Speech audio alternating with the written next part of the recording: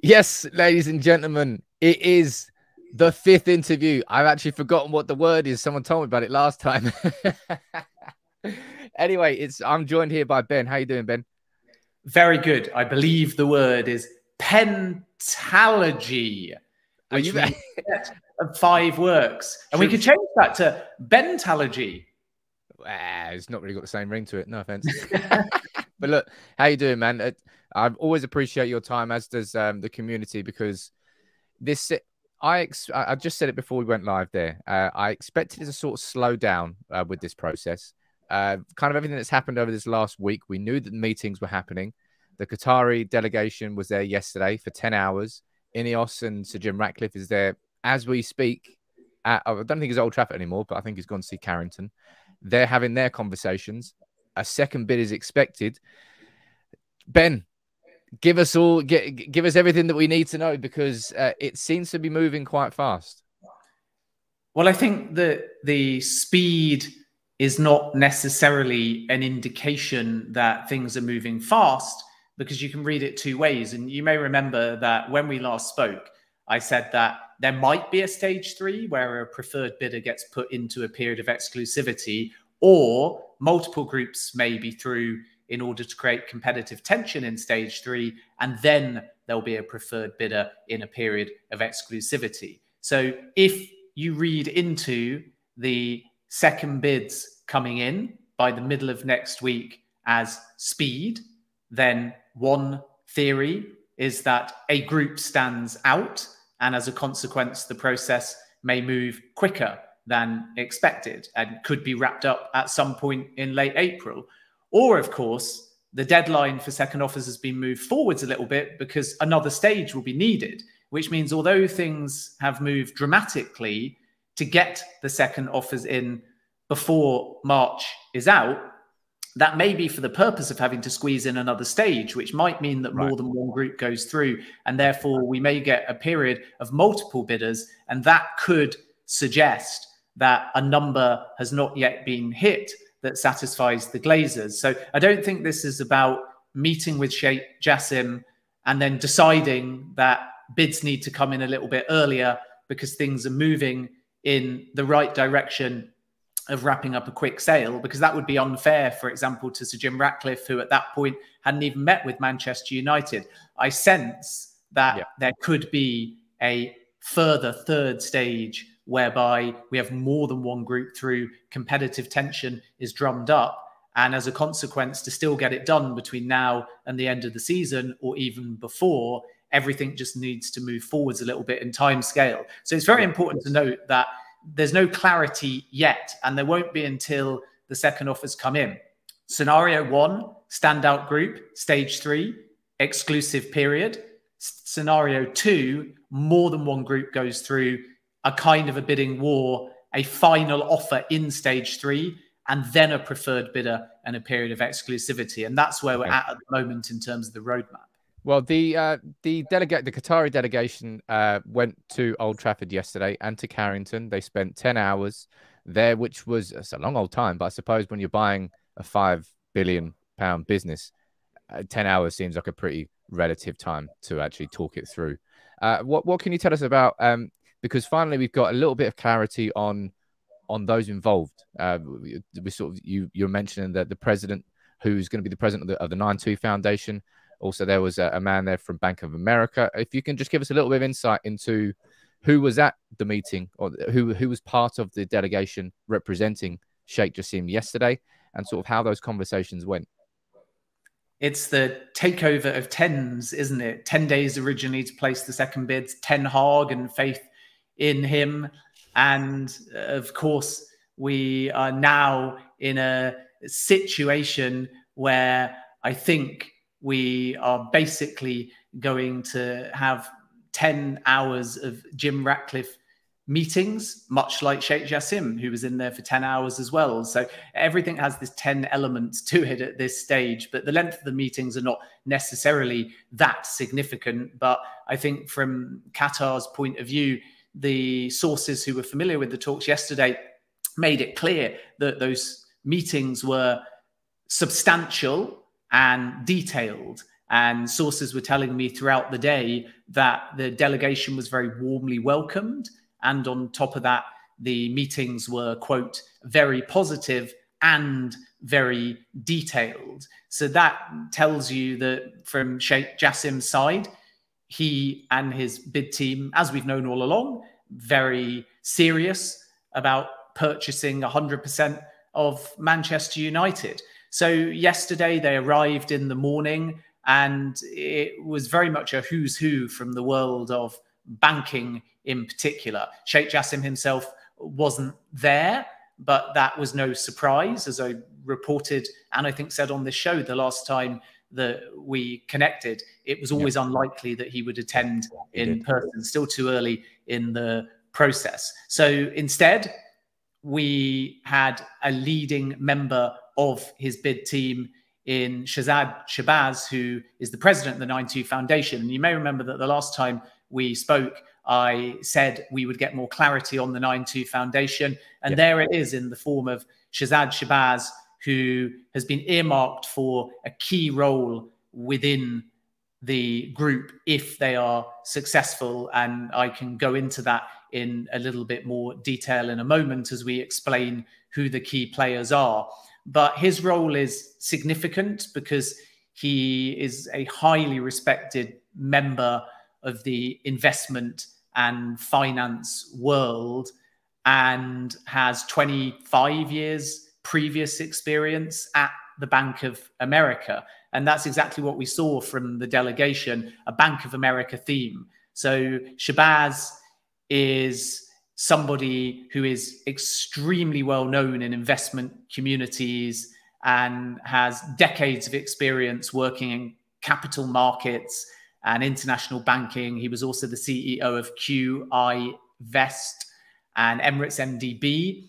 And the trust being placed in him is significant. He's not a figure that's only been parachuted in for the bid. He's somebody that is effectively going to represent the ownership group if Sheikh Jassim is successful and be far more day-to-day than Sheikh Jassim would be, which is why yesterday I compared him to Behdad Eghbali at Chelsea, who represents Clearlake Capital. So it's not thought that Shabazz will be given a Manchester United specific executive title or in-house role. He will effectively, if this group is successful, be a senior day-to-day figure representing the ownership group. But it's still quite fluid because obviously when you are trying to get a takeover done, you can't always create a roster of incoming executives, especially not if incumbents are already there. You have to show respect to who's within the Manchester United hierarchy.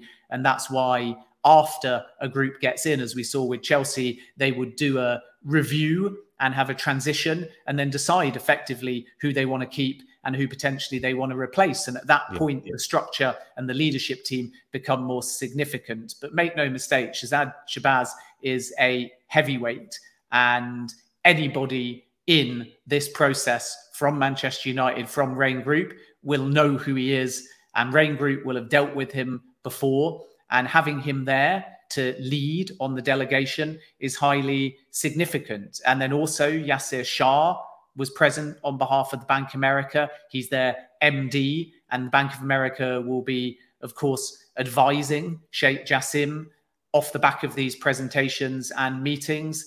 And Ferdi Bakhos was another member who was there. He's a legal, corporate and investment advisor to Sheikh Jassim. So Shabazz and Bakhos are the two key advisors and the ones going forwards that are basically going to be more day-to-day and more involved in the running of Manchester United Football Club if the Qatar group are successful, feeding back up to Sheikh Jassim. And then on top of the names that I have mentioned, we should also point out that there were lawyers present from McFarlane's, and Sam Powers was there as well, who's the global head of technology, media and telecom at the Bank of America too.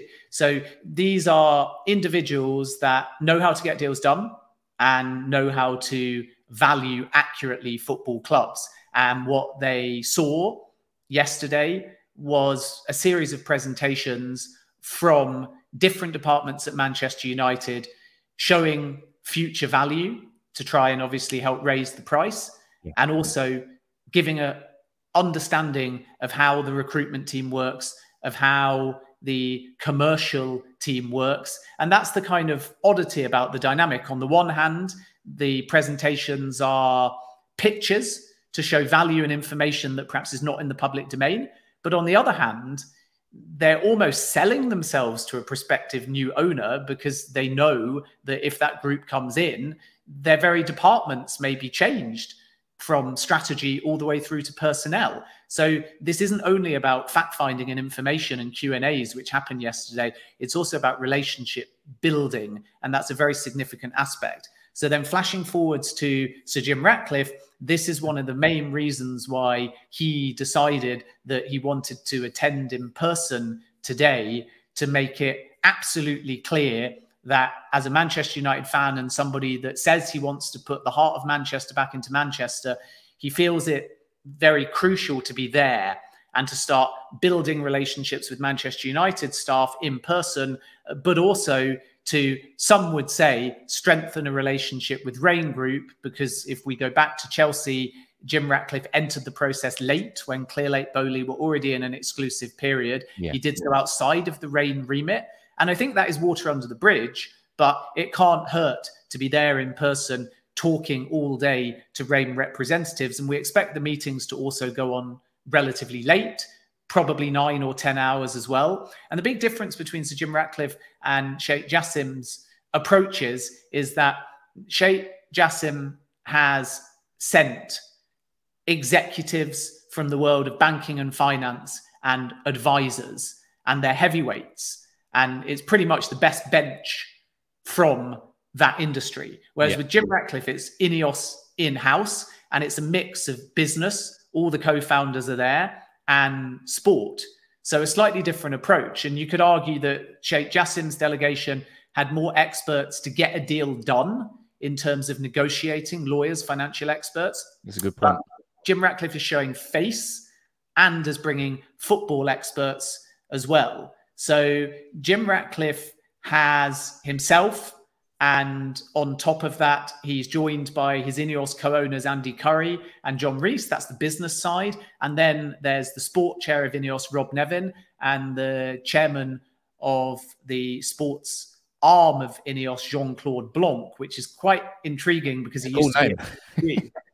So Blanc will know a lot about the QSI side, even though that's not directly relevant to Sheikh Jassim, but there's crossover in personnel. So he might have a bit of intel into the strategy and approach of Sheikh Jassim's bid. So those meetings taking place at the moment, and no doubt they will also be briefed as very positive. And there is full expectation that Jim Ratcliffe, much like Sheikh Jassim, will be making a second bid by the middle of next week.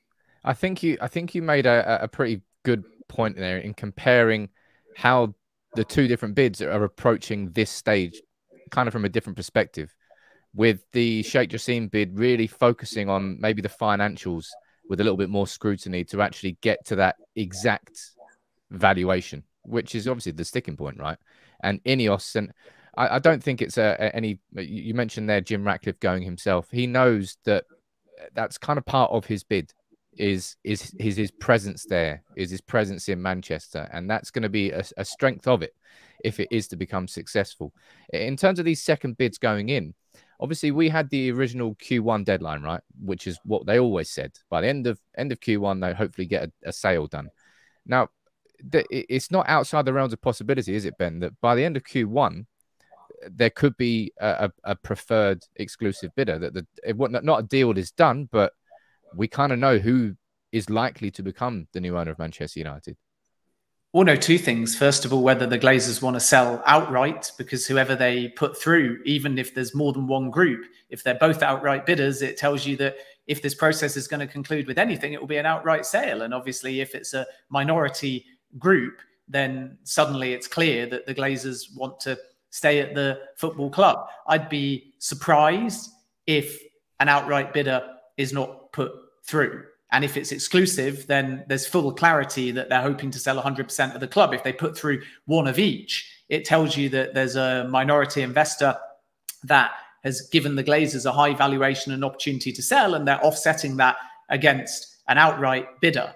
And if more than one group is put through, it will be to create that competitive tension to get the highest possible price. If a singular group is put through, then full due diligence can start, and we will know categorically whether or not the Glazers have that appetite collectively in a unified sense to leave Manchester United.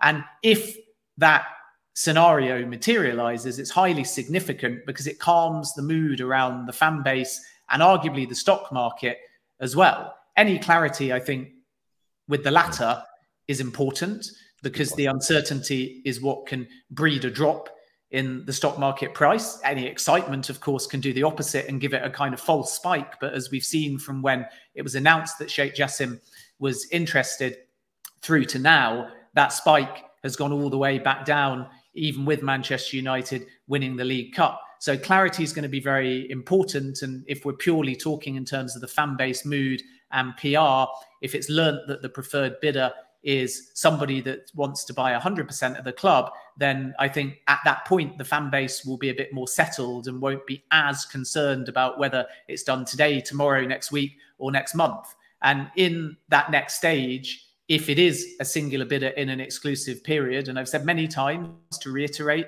two options: could be straight through to exclusive with one group, or could be more than one group with a view to creating some kind of competitive tension. But either way, once we get into the serious part of this process, full due diligence will take place. And when that happens, it can take a month, which would lean itself towards an earliest conclusion of in mid or late April, but it could take 2 or 3 months. And whoever becomes preferred bidder, whether it's in stage 3 or stage 4, has that control to slow things down to some extent, because they realize that they're the front runner. And this will be the other thing to look out for. Do Rain Group offset that, as they did with Chelsea, by having a lapsed period of exclusivity that's very short? Or do they make it a healthier period of exclusivity because they sense that all parties are moving in the right direction? And that's why these meetings are significant, for everyone to basically start to get on the same page. And then with the number, as I've said many times, I wouldn't worry about what the club is going to sell for at this point, because it's speculative and no offer has yet hit the Glazers' valuation, whether that's 6 billion, 7 billion, 8 billion. And there's gamesmanship, because throughout this whole process, those on the Manchester United side have been intentionally pushing for sky-high numbers. And those on the buying sides have been valuing the club around the same number. And whether that is in the low 4 billions or the mid 4 billions, it doesn't really matter when it's indicative, because offers can go up or down. But significantly, what's happened in the last 2 weeks or so is more data's been shared. And there's a lot, obviously, of information about Manchester United out there that allows for groups from the outside in to put together an accurate picture. But what you don't know is pending commercial deals. You don't know about player bonuses. You don't know about anything new that Manchester United are planning on the recruitment side. You don't know about accurate, independent valued costs for renovation of Old Trafford, not in terms of what the club see versus what you've judged from the outside. And that's why the second offer will allow a more accurate picture. And it is likely, in the case of both Sir Jim Ratcliffe and Sheikh Jassim, that those offers will go up. But if we're talking more broadly, offers can go up or down, because this is like viewing a house. And I've said many times this analogy: you go in to an open house, and that's what the last 2 weeks of meetings have been all about. And in that open house, if you are an outright bidder, you want to buy the entire house. So you're looking around, you're seeing whether there's any black mold in the bathroom, you're working out whether there's cigarette stains on the carpet. And then you're saying, okay, based on what I've now seen, I'm satisfied that I'll go up, or I'll stick to my valuation, or I'll go down. And in this case, it's likely that the offers will go up. But are they going to be high enough to meet the number that the Glazers actually want, rather than the gamesmanship-like valuation that's been put out there to try and create a bidding war. And that's where we'll see who's bluffing. Is it the prospective buyers that have started low and then show their hand, or is it the Glazers that are briefing higher but actually will settle for something like 5 or 5.5 billion, or even a little bit lower than that? And we're going to have to wait and see. And then with a minority investor, it's a little bit different, because they walk into the open house and they're not looking to buy outright. They're effectively looking to rent with the Glazers as their landlord. And that means that the meetings and conversations, for example, with Elliott are very different, because there has to be an element of coexistence. So it's not only about the highest number, it's not about cleaning that house and making it very alluring and appealing to try and get the highest possible number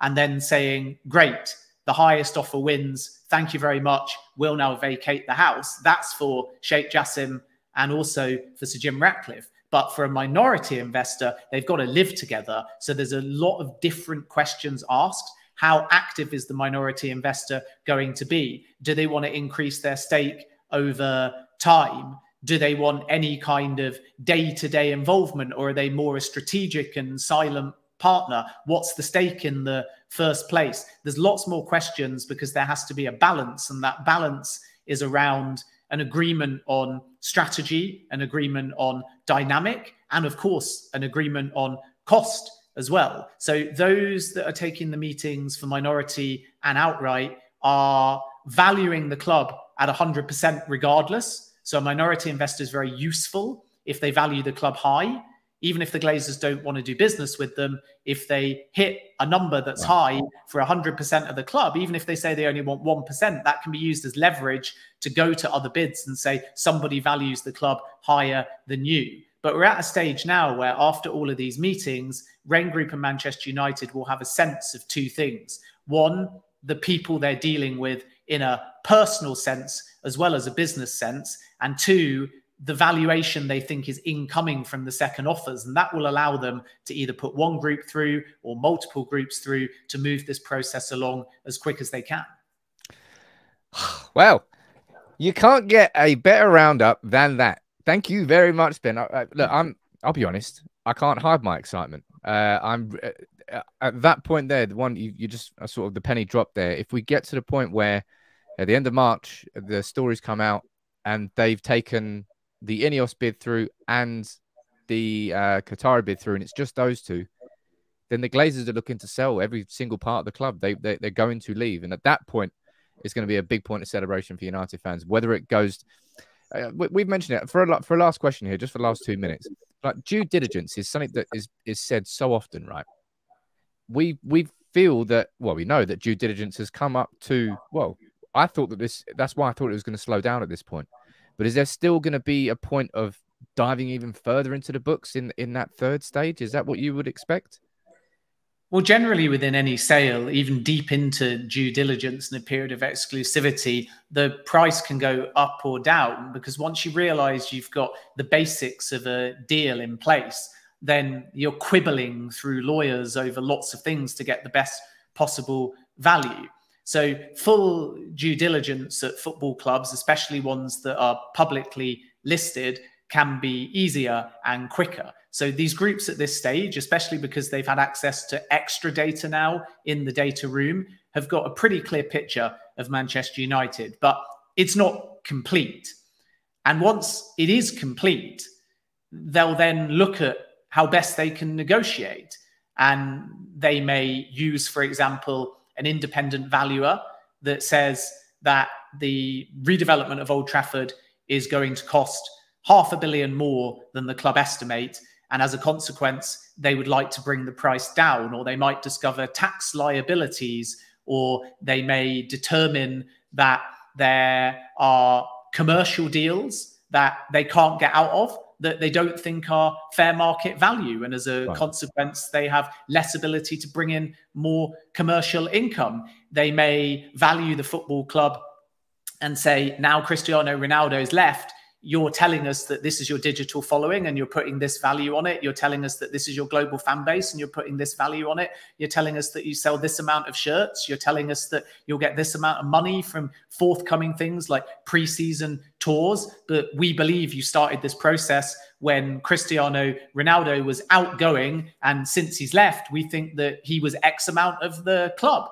And you can make lots of arguments. And many of the arguments may be debatable. But that's the point of a negotiation. And I'm not saying they're going to use that specific example. I just thought that using him is one clear way of explaining how the club has changed over the course of the last few months. But there's a whole variety of different things. There's obviously Champions League football versus not Champions League football. There's lots of variables. So once you've got an agreement in principle for a number, due diligence takes place as you try and get the specific terms. And as you then comb through, you may determine that there is scope to get a slightly better deal. So Chelsea, for example, started at about 2.5 billion as the base price, plus 1.75 billion in pledged investment.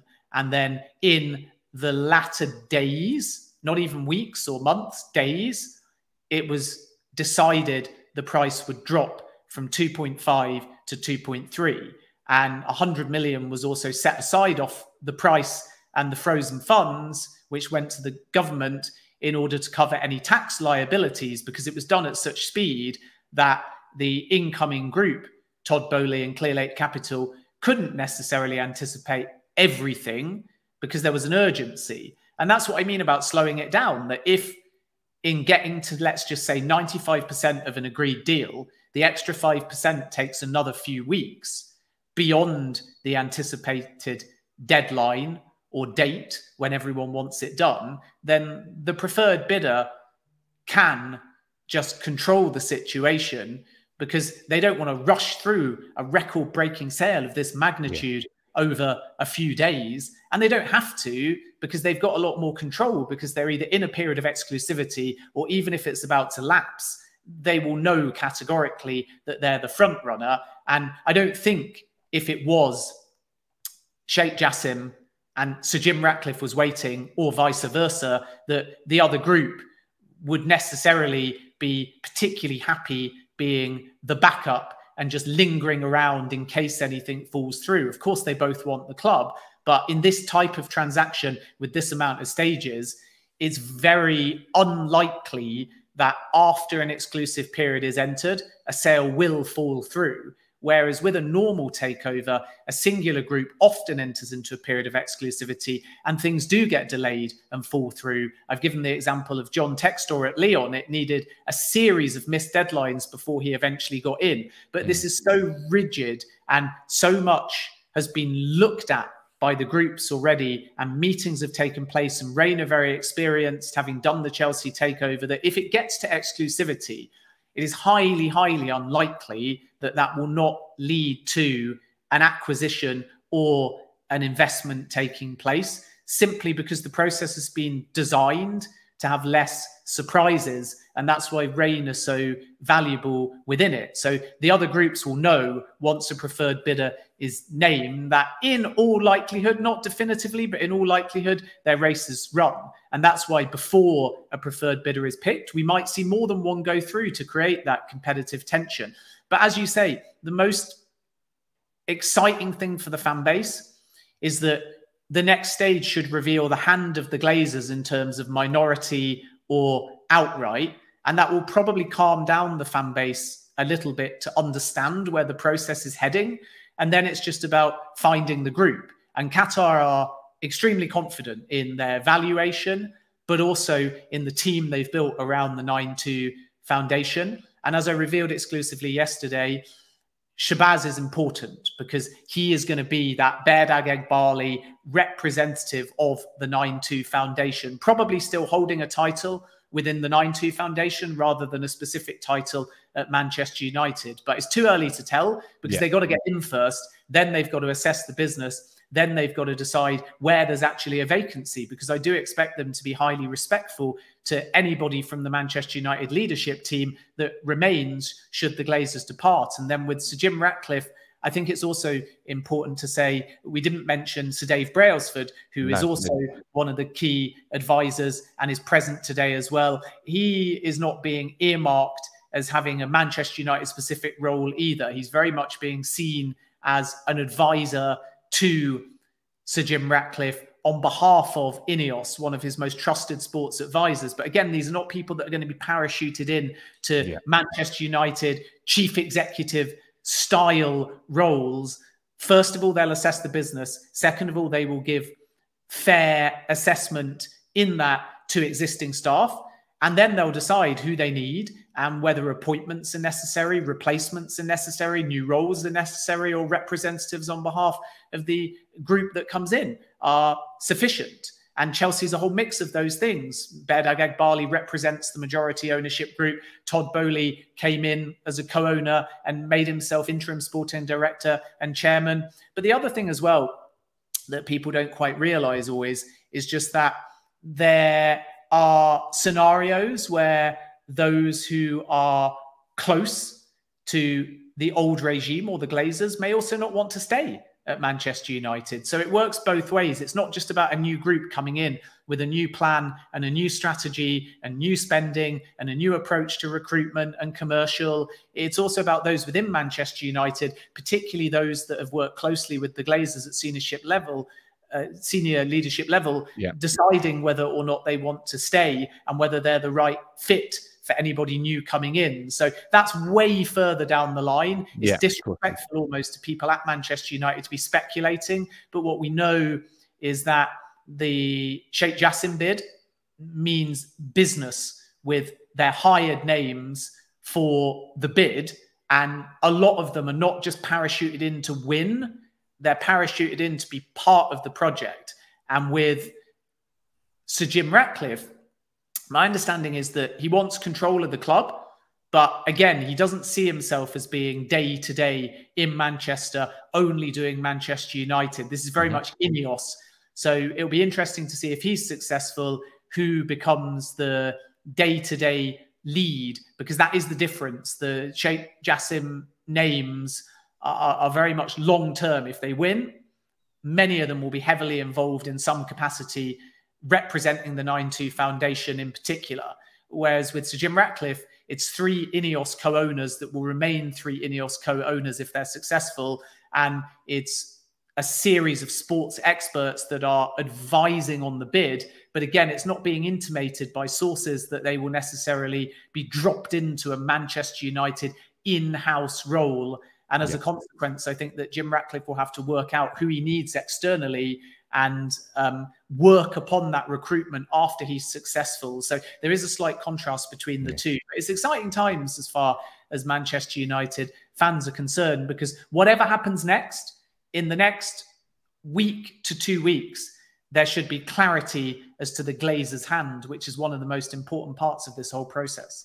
And I hope that hand remains empty of the keys of Manchester United at the end of it. I don't know why I was going with that one. But look, Ben, you're an absolute legend. Thank you so much for that insight. Genuinely, it really helps, especially understanding the different personnels of the long-termness of that Sheikh Jassim and the 9-2 Foundation compared to effectively INEOS going into Manchester United. And we'll speak about that in part 6, no doubt, because this series hasn't quite finished yet. And there's still so much more to go. But Ben, I always appreciate your time. Make sure you follow Ben on Twitter at JacobsBen. And no doubt you'll be back here at some point soon. But, mate, I really appreciate your time. And thanks for the insight into everything that's gone on this week. All the best, Sam. And let's see what stage 2 into stage 3 brings. Who knows how many stages we're going to get.